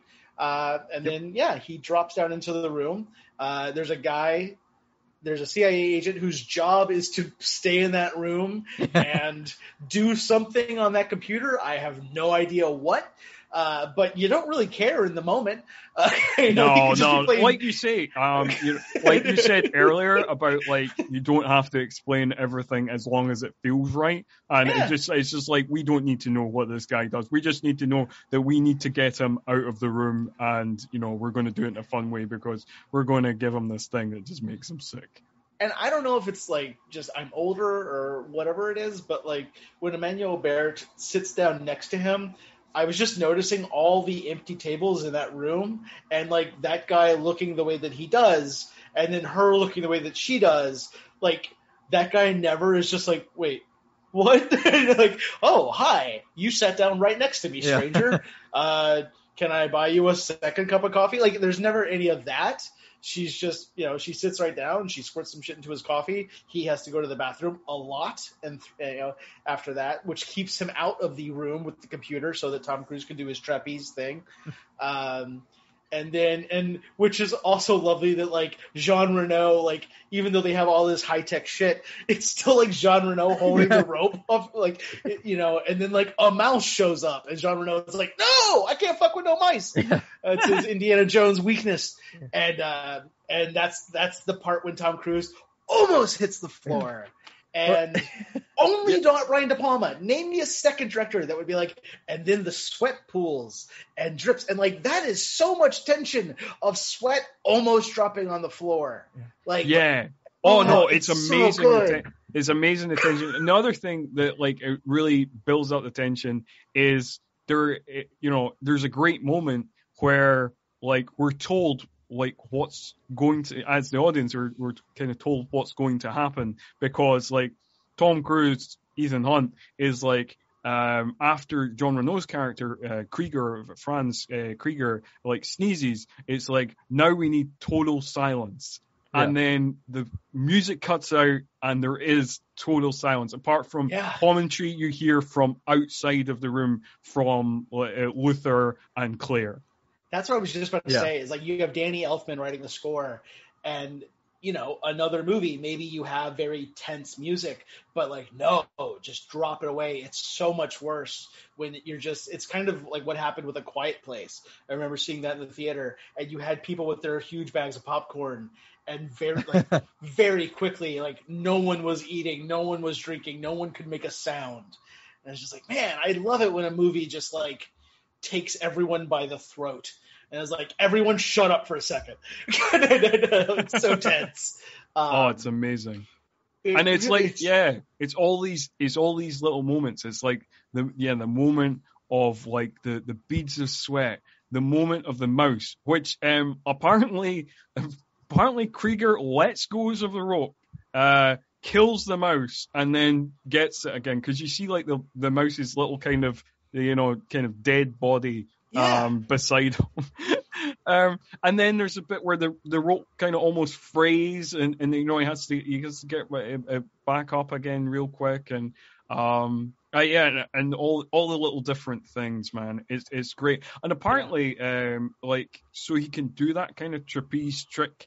Like for counterbalance, he put British pound coins, in his shoes to get the right balance going on. Because it wasn't working. The first few takes he did, it wasn't working. He kept like kind of falling down, and just to get the right kind of thing. I love the dams that Tom Cruise gives. Yeah. he gives the most fascinating dams. Yes. Yeah, and so like you have all of that. You have, and I mean, we could have really just said the Langley sequence, and I feel like everyone listening to this podcast would be like, "Yep," but you have all of this. I mean, it's just a perfect realization, and they get through it. They're getting out just as William is walking back in, and then Krieger drops his damn knife, and really nothing. Like they still get out. Yeah, no, it's fine. It's fine. Like again, it just adds a little bit extra layer of tension because you get this slow-mo drop shot of the knife, but then it just lands on the desk and they scuttle away and it's all good. Like when Brian De Palma sadly passes on, and there's tribute videos. You've got to have Phantom of the Paradise. You've got to have Sisters. You've got to. I mean, you've got to have Blowout. The like final scene of Blowout. The museum sequence in Dress to Kill. Yeah. Like there's all these incredible. The Frankie goes to Hollywood sequence in Body Double, but like. Say hello to my little friend from Scarface. Yeah, the steps, the Potemkin steps scene in Untouchables. That's what I was about to say. Is like the step scene and the Langley sequence. Like, he's had such an incredible career, but like those two things are him kind of at his best in like big budget filmmaking. Yeah, you got to have Prom from Carrie, but like. If you put together a tribute and you don't have the Langley sequence, you did it wrong. For sure. Yeah, absolutely. That was fun. I haven't actually gotten to recount any plot in these things, but like it was really fun to just kind of geek out for a second about that sequence because I love it so much. Yeah. So anyway, then they leave Langley. Yeah. So once they get out in their fire engine, then we find out that the agent, he ends up contacting Kittredge, which Kittredge goes kind of more hassling of Barnes, and then we find out that this guy is now going to be sent to Alaska or somewhere as far away as he can just for kind of messing up. And then we get into Krieger and his I just wanted to mention as well, like, again, just in terms of like the composition of some of these shots, I really like that you have that kind of close up of like Kittredge and Barnes and the guy in the background. I just think it's a lovely. You gotta have that split diopter. I just wanted to mention that. Yeah. You can't have a De Palma movie and not have a split diopter. Yeah. And then after that, we get to learn that Krieger is still very insecure, especially with the disc. And going back to what Adam was saying, that Ethan has magical abilities. Because there's the whole sleight of hand sequence where he's saying, "Oh, I had 2 floppy disks, so that's not the one that actually has the information on it. It's this one," and he's making it disappear, and it goes through this whole sequence. Yeah, no, it's quite fun how long this scene goes on. Yeah, it's just like because you think it's just going to be a little bit kind of like, oh, I did this bit of sleight of hand, but then he really does like a routine of it. It was like, oh, where's the disc? Oh, it's in Emmanuel Bert's pocket, but then I missed it disappear again. Where's the disc? Oh, it's in my back pocket. And you're like, oh, okay, you've proved your point. You can do sleight of hand. I didn't realize you had this whole bit. Tom Cruise learned how to do that trick, and he's like, no, we're going to do this for a while. Yeah, I love the extended scene of that where it's just like he finds it in like everybody's pocket. It's like, oh, friends, it's in your pocket now. It's like, okay, you proved your point. Yeah. But I think it goes back to like, when what we were saying at the beginning of loving the little bit of time we got with the team. Like, one thing this movie does really well is live with them as people in these in-between moments. Yeah. We're like, it's like, oh, you're actually getting a sense of like who Luther is and who Krieger is. Yeah. Yeah. And it gets to the point that Krieger gets so frustrated that he just throws away the floppy disk and storms out, which then you find that he actually had the real floppy disk, and only Luther sees this when Ethan picks out the garbage, and you kind of get more of this connection between Ethan and Luther, which is so superfluous, because we see in the Langley sequence that he has 2 discs, so we already know that he's ready to kind of like replace it or whatever. Like, so when he's like, "Oh, you mean this disc?" Like, you don't need the beat of him like, "Oh, did Krieger have the real one?" Like, what the hell? Why did any of that happen then? It's like, is it all just because he wanted to do a sleight of hand scene? All right. Yeah, I think so. I think maybe that was it. Like, talking about things you don't really need, or something I thought was, there's a lot of this where, people often talk about this movie and often says, "Oh, it's got a convoluted plot and it's kind of hard to follow." And there's things, like, you really have to focus on or whatever. So it doesn't kind of hold the audience by the hand in many respects. But in this one, in this kind of scene here, where he has like the little reveal of, he opens the Bible, it's a Gideon's Bible from the Drake Hotel in Chicago, which is where Jim Phelps is at. And this is where we kind of reveal it's like, oh, he must have been the mole all along, Jim Phelps. Oh, maybe he must not be dead. And so also we're in London now. We've been told at the bottom of the screen. But then there's like a little callback, like audio from the start of the movie to be like, "Oh, I was in the Drake Hotel," and it's like, "Oh yeah, no, wait, I did watch the film, Like, I don't need to be told that it's enough. The visual reveal's enough. You don't need the audio as well." That's such a note. Like, that is such a note. I like when we were the ending of A Ghost Waits. There's a part where when Jack is alone and then the ghosts reappear and she says, "You have no one," blah blah blah. That whole thing that was an echo of what's said in the second dream. We originally, like, none of the reminder was there, and then people weren't quite getting it, so we had to actually put like, all right, let's put that shot back in there, let's have her say this, to remind people that this was a thing. And it's like, it really is just like, sometimes you have to remind people what happened 40 minutes ago in a movie. Okay, fair enough. Like, when you say that's such a note, is that you saying, "Scott, stop being a film critic jackass"? Is that what you're saying? No. I actually think it's a very fair point. Okay. Because I share your thing of like, I have been watching this. Like, you don't have to hold my hand, but a lot of people do need their hand held. Yeah. And so when I say that's such a note, I can see like a producer or somebody saying like, "Yeah, but like, are we supposed to remember that?" And it's like, it was a half hour ago. You're in a movie theater. Why would you be distracted? But yeah. All right. So what we pretty much get, what the fallout of that scene is, he gives Luther the disc, and even Luther says that, "Why should you even trust me?" And then because Ethan is really suspecting Claire as well, and she makes the whole comment which we already knew, that she's the one who got Krieger and didn't know he was going to be like this, and she's sorry. But it leads into another big reveal about Jim. Right, because he goes to call Kittredge. Yes. And while he's calling him, in the booth next to him is a man in a overcoat and fedora with his back to us. And then he turns around, and who is it? It's Jon Voight, Jim Phelps. Dun, dun, dun, dun, dun, dun, dun, dun, dun, dun, dun. But I really do like this little scene, in the way that it's shot. I mean, we've seen it before, and after the fact too, where Jim is saying, "Oh, Kittredge is actually the mole," and he's explaining it, and then you see Ethan piecing it together, saying, "Oh yeah, Kittredge did this," but in his head, he's piecing together what actually happened. And I think, I don't know, I always kind of enjoyed that scene of like, oh yeah, that's fun, and we're seeing what's actually happening, even though he's now working with Jim of trying to make it seem like, yeah, I am still on your side. Yeah. Oh, and I love the little beat when, when Ethan asks Jim, why would Kittredge do this?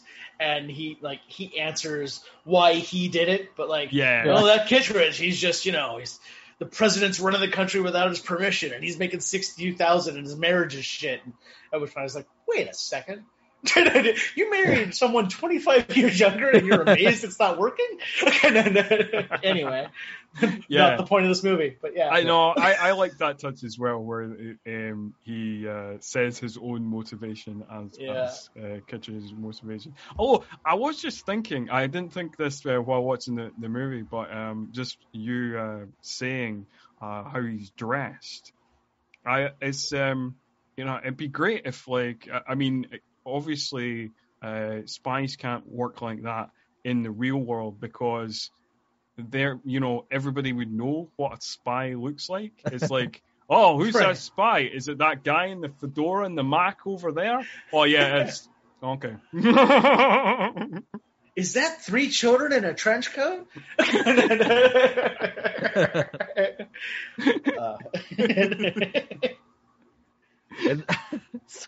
So I made a note earlier because I really hadn't thought about it.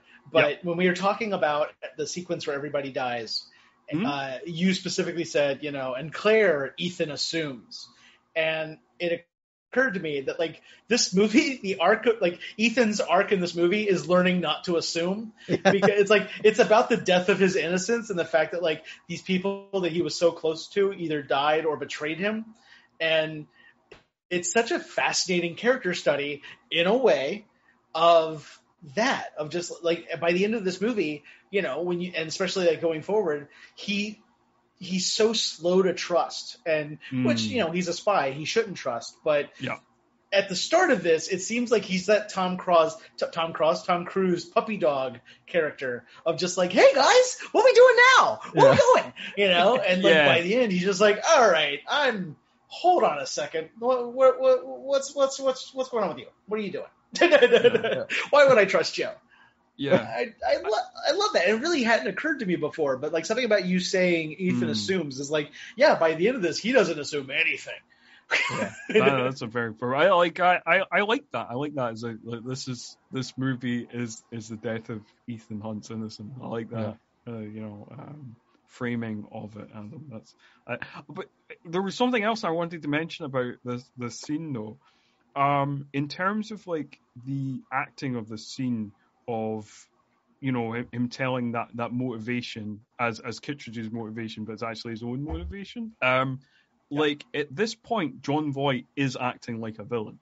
It's not officially been revealed he is the, it has been revealed to the audience, but he's supposed to still be trying to fool Ethan that he's not the villain, and yet he's not.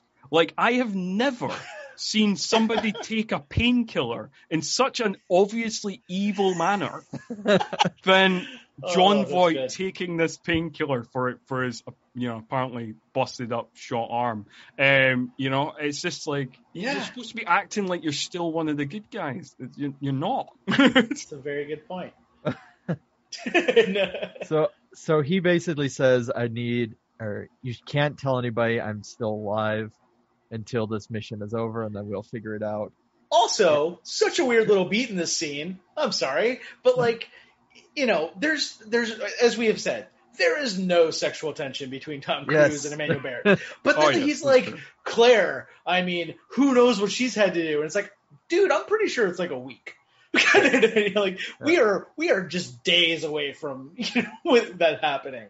But he's it's got to be so hard on her. Who knows? And it's just it didn't occur to Ethan to do anything before, and then he goes back and they fall onto a bed or whatever. And it's just well, but now he knows he's alive. Yeah. What? Why? Where? Huh? For sure. And also there is the beat where he's still got his innocence because he's picturing what really happened in the mission in his mind, and he's getting all these things right. But when he pictures Hannah being blown up in the car, at first he pictures Claire being the one who detonates but then it rewinds because he's like, oh no, not Claire, and then it's Jim detonating the car. Yeah. So he's still got his innocence. Yeah, and then she does. I don't know. Watching that part, especially, she like does that weird kiss on his thumb. I was sitting there going, what? What's going on? Where's Max for this? Come on, bring Max back and have this scene. Yeah. Oh, there's a few kind of weird beats with Emmanuel Bert as well, because in that kind of when he's kind of piecing together what actually happened in the mission, when he pictures her blowing up the car, like Emmanuel Bert like looks like smolderingly directly into the camera for no reason, and is like, right, yeah, like I'm evil, no ha ha. And honestly, like, I get the mathematical formula of we're going to cast Emmanuel Bert and there will be sexual tension. Like, I get that. And it kind of reinforces the miracle that is Rebecca Ferguson as Ilsa Faust, that like those two have genuine chemistry, and they have a very specific kind of chemistry that is not entirely sexual, not entirely romantic, not entirely platonic. It really does seem like they just are puzzle pieces that go together. I agree with that for sure. Yeah, it really is interesting. Like, they just have no fucking clue what to do with Claire. Not at all. all. Yeah. No, she's just floating around in the movie aimlessly. I'm sure she'll survive it. Spoilers. Oh, dear. And so we're getting to the final stretch of it. We're already getting into the kind of final half hour. We told you this already movie went swiftly. We've been talking for 2 hours. We're already there. We've not been talking for quite 2 hours yet. Yeah, but anyway, let's move on to this finale that we've got to so quickly. Let's get into it. Yeah, depending on your point of view. So we're cutting to a train. That's where the finale happens, on a train, on the TVG, and apparently. It's really interesting how this train sequence was like set up, because it's like a mixture of like models and live action and CGI.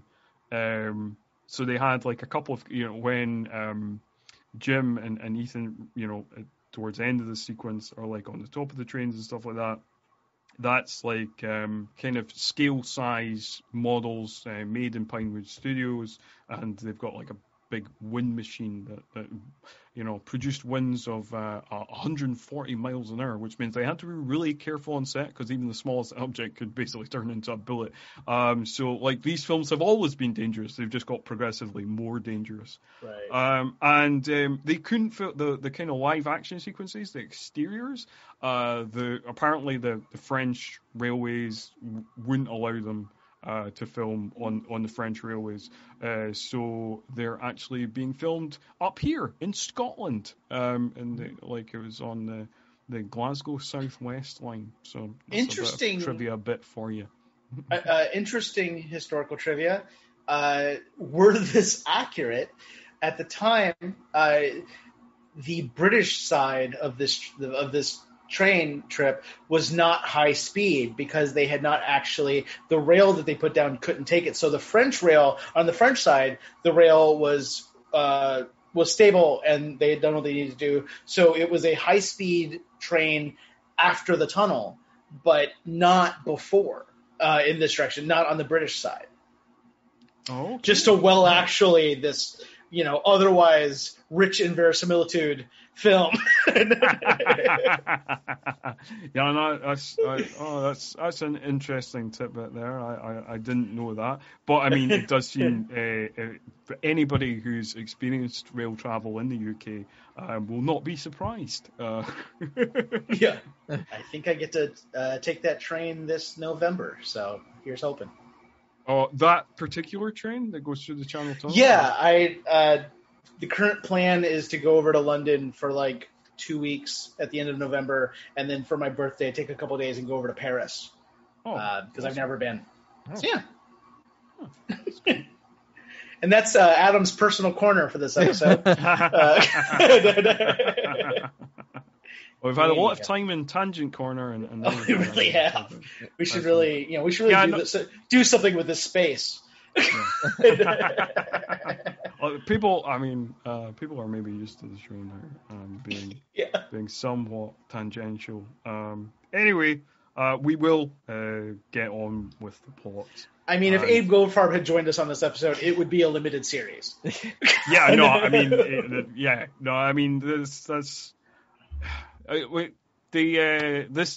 podcast has never experienced the joys of Abe Goldfarb. You'd have to search out my other podcast, the Guilty Pleasure podcast, for that. But no, there would have been like a song and dance number in the middle. Like,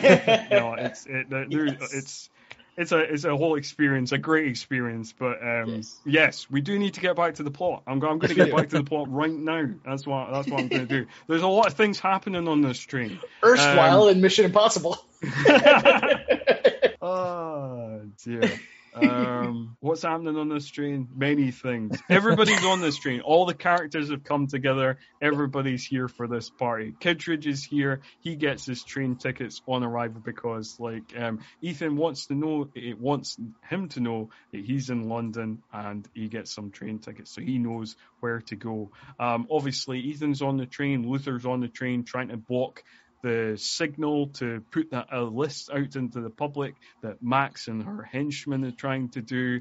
And yes, and then also, obviously, Jim's on the train, Claire's on the train, and we're kind of cutting back and forth between various parties doing various things. Also, one of the little moments that I really enjoy in this scene is when Luther puts his phone in a way to try and keep jamming the signal, even though he kind of knows that he has to get up from his seat, because people might get suspicious. And then when he walks away, and the one of the train people gives him his phone back, there's a henchman that gets really suspicious of him, the kind of secondary henchman, and it's just like I don't know, it's just a little fun note in this scene because it just kind of, the henchman is just kind of driven mad by it. And when Kittredge is walking through the train, the henchman is just trying to batter the toilet door down to get to Luther because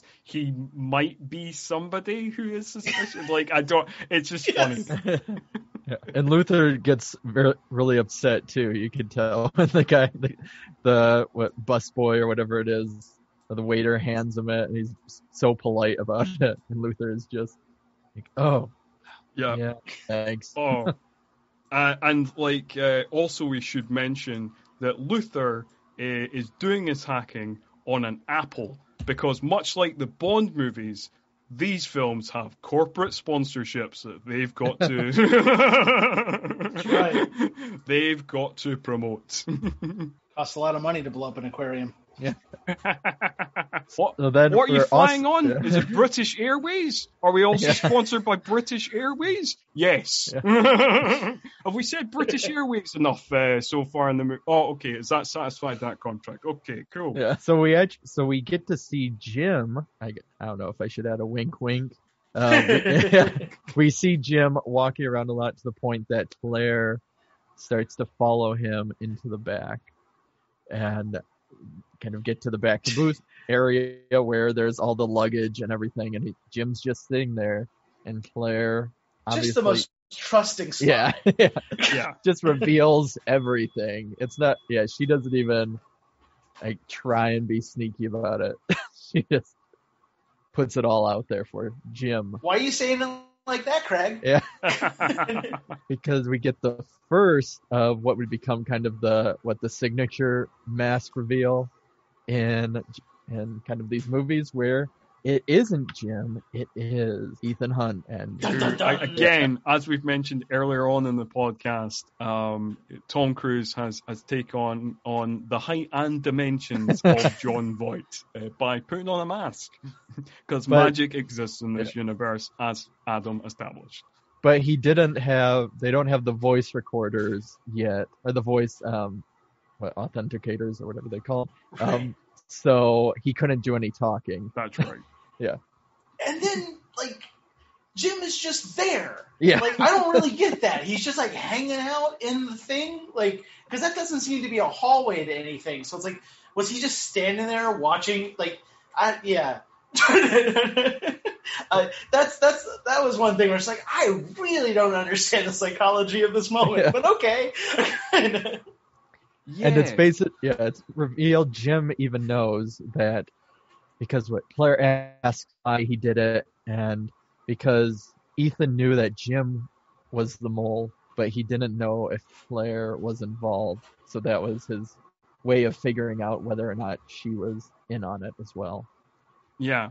And there's a note that I wanted to make here as well, where he's talking about that, and he's saying that Claire wasn't convinced that Ethan would fall for her, which, you know, like, in terms of what the movie is showing us, we're not really convinced either because of the complete lack of sexual chemistry. But then he also says he was convinced because he had already tested the goods, which I was just like, oh, gross.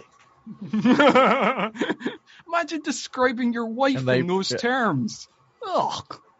And he brings up the Bible verse too to link it back to the whole Bible thing of don't covet your Thou shalt not covet their neighbor's wife. Hey, would you guys mind if we pause for a second? Yep. I need to run to the bathroom. Thanks. So after he kind of talks about his wife that way, Jim then shoots Claire and then escapes up to the hatch while Ethan is holding Claire, because even though she betrayed him as well, he still feels that kind of compassion for her, and then he ends up chasing after Jim, and they're on this, you know, the speeding train and the helicopter. We get to see that Krieger is in the helicopter coming up behind the train, and during this whole sequence, we don't really have there's not really any more cutbacks as much as there was prior. No, it really kind of concentrates on this now. I like in the trains, when train scene started, you know, we're cutting between Maxine and her aide and Kidridge and his guys and Luther and you know, all these kind of different points of view, but like we kind of stick with Ethan mainly after they go out onto the top of the train. Yeah, and what's interesting is it's one of those, I don't know, in the same way in seasons prior where you see like, I guess it makes more sense, but when you saw Sylvester Stallone facing, I can't think of his name right now, in Cliffhanger facing John Lithgow. Yeah, John Lithgow, and you're like, I don't know if that's an even match, but it seems like it is. That was kind of how I felt at points of Ethan facing Jim. Like, man, Jim is like holding his own really well. I don't know. Yeah, that's true. I think like the scene in Cliffhanger kind of works because he's been going through so much already, you know. Yeah, because he's going through so much already, and also because John Lithgow's quite tall, and they put him in like a big jacket, like he looks real bulky. You know, and also because Sly is only like not much taller than me. I'm like 5'8". I think he's like 5'9", and like I think John Lithgow's like a legit like 6'4" or something. So like they really make a big thing of like the height difference as well in that movie that kind of pays off. Yeah. No, it makes sense. But with this one, again, I suppose Jon Voight is a bigger, like, he is it's like a big age difference. So you're kind of like, well, you know, Ethan Hunt has this because like he's much younger, but like, he is a bigger guy. But again, you know, and Jon Voight has Jim Phelps has like planned for this. He has those little magnetic things where he can like hold on to and move. He's got the ropes and everything. You know, Ethan's just clinging on by the, you know, his fingertips. Yeah. But on the flip side of that, because you know that Ethan Hunt's even in this movie, you kind of know Ethan Hunt's superhuman, that like, you just never quite believe that that he's going to do anything. Like, he's always going to win. I mean, it's not quite, I'll make another example that is probably even more ridiculous. It's a bit like there's a final confrontation in Under Siege 2 where Steven Seagal is facing down Eric Bogosian, and you're like, well, what's Eric Bogosian going to do? This is where you just invert the Indiana Jones thing and shoot him. Yeah. Yeah. That's what Eric Bogosian's going to do. Yeah. Should have done that. But again, it's a Steven Seagal movie, so even that probably wouldn't have, There's the bit in Harold and Kumar Go to White Castle where, like, the cop gets shot, and he's like, bullets! My only weakness! Yeah.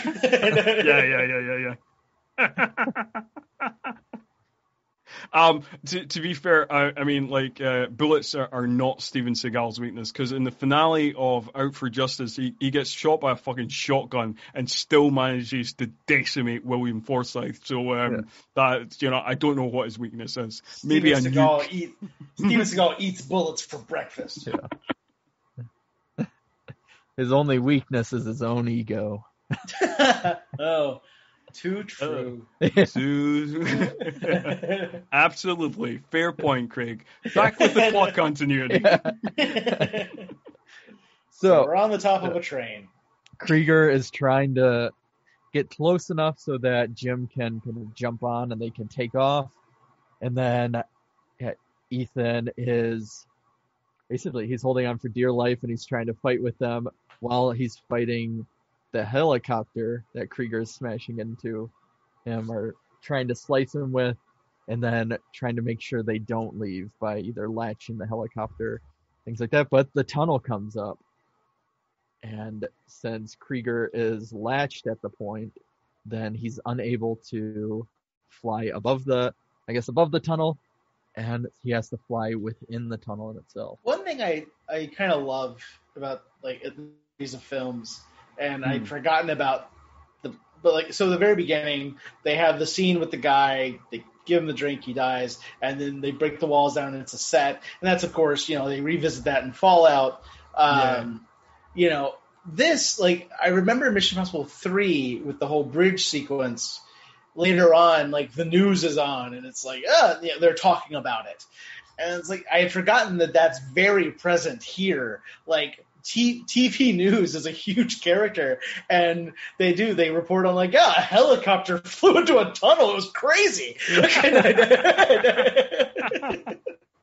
Yeah, because, I love these little beats. Yeah, no, absolutely. Because, like you say, like, Sky News turns up a couple of times, because, like, in the UK, in the movie. And one of the, I didn't mention this when it came up, but I'll mention it now because I've just remembered that I was like, Krieger really mingling, going native and doing what they do in London, because, like, in the scene when they're at the hideout, like when Ethan is, like, checking the disc, like, before Krieger comes out with the disc, Krieger is drinking a beer, watching the football results. And I was just like, no, that's good. Yes. Yeah, there are these little beats of, like, this is recognizable life. Yeah. But yeah, also I wanted to mention, right, and again, this might mean something to you, Craig, because I know you've seen The Day Today.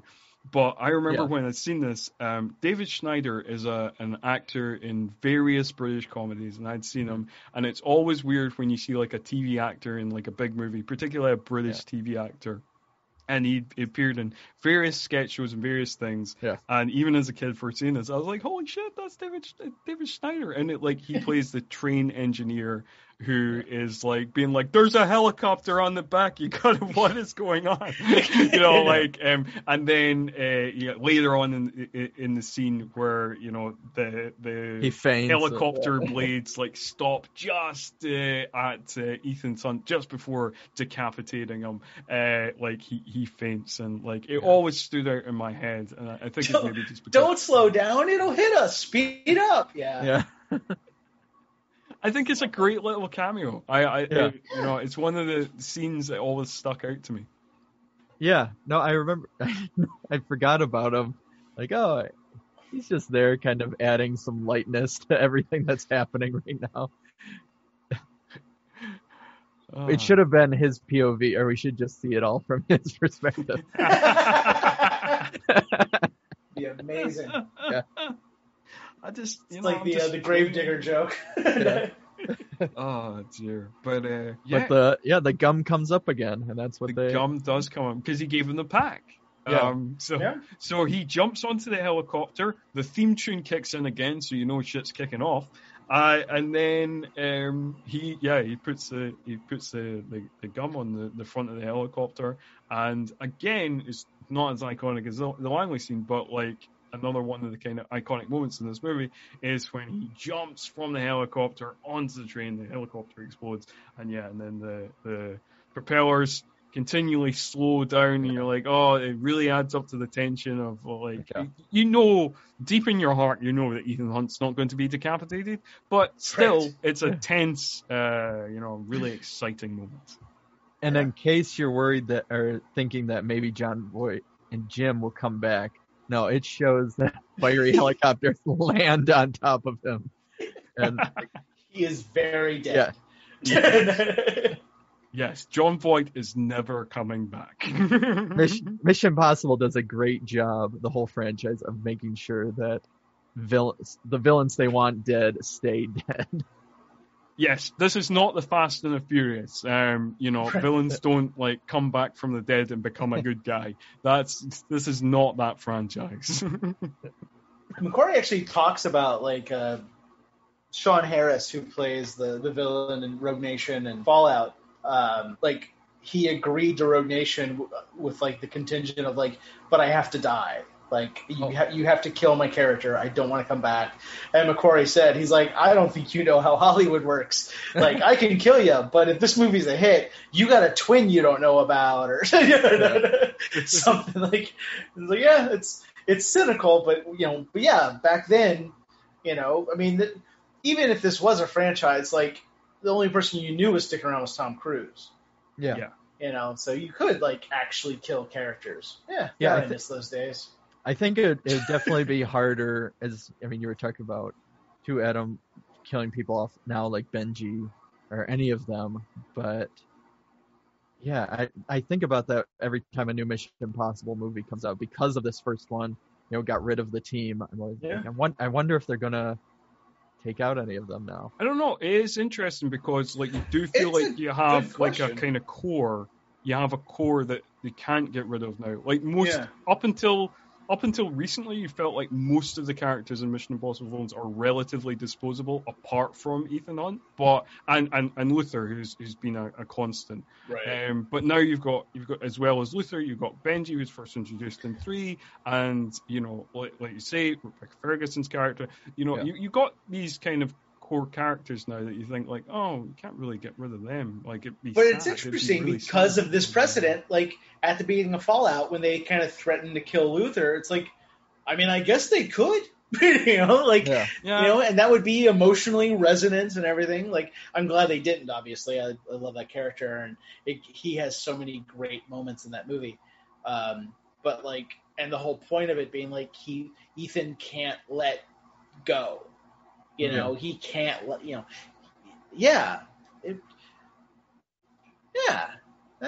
that it really has continued on through the series. So, I suppose we should quickly wrap this one up, because we're so good at doing things quickly.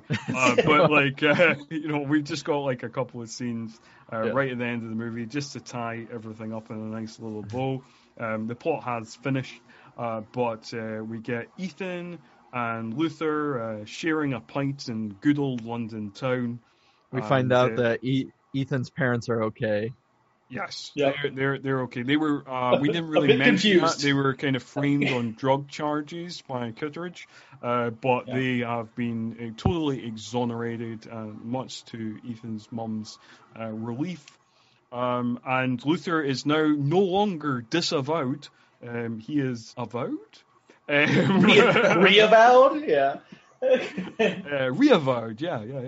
reavowed, and then like that kind of wraps that up. And then we've got, instead of Voight on a plane, we've got Cruise on a plane, calling back to that earlier scene, and we do a kind of mirror scene where Cruise turns down the film, but the air stewardess says, "Are you interested in Caribbean cinema?"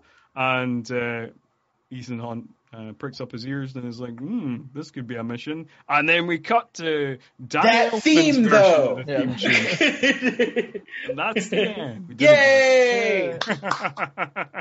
We did it. Across the finish line. I'm happy with it. Yeah. You guys happy with it? Yeah. I am happy with it too. Yeah. We're I got to all spend agreed. a couple hours talking about Mission Impossible with you guys. This was a delightful Sunday. Yeah. We need to have you on to do a special, the entire Mission Impossible podcast. That would only be like if enough people listen to this episode and then review the episode, then we can set up a Patreon, because technically we cannot review any more of the Mission Impossible movies because they're not 90s movies. But if we have a Patreon, you can pay us to talk about whatever action movie you want from any era. So we'll talk about the whole franchise. Dear listeners, you have the power to make my life not have been spent in vain. Because we barely touched on Ghost Protocol. That is true. There's a really good video on YouTube, or there's two. Mikey Newman and Patrick Willems both did videos about the Mission Impossible franchise, and they're really wonderful if you check them out, like to watch in conjunction with each other. I'm a fan. And as we're kind of shouting out Mission Impossible things, I read various things about the making of Mission Impossible from various sources, including an article I read in a Prague newspaper, which told you about some of the locations that were filmed at, and how the U.S. Embassy was actually a mixture of the Liechtenstein Palace for the exterior and the National Museum for the interior, because the U.S. Embassy is apparently less glamorous than what is seen on screen. So various sources, but one of those sources was the Light the Fuse podcast, which is a podcast totally dedicated to the Mission Impossible franchise, and I got some cool little tidbits from that. So if people want more Mission Impossible in their lives, they can check that podcast out as well. The 100th episode of that's so much fun because Macquarie's on there the entire time, and they get Simon Pegg and I think Haley Atwell, and it's just that's a really fun podcast. I've listened to a fair bit of that.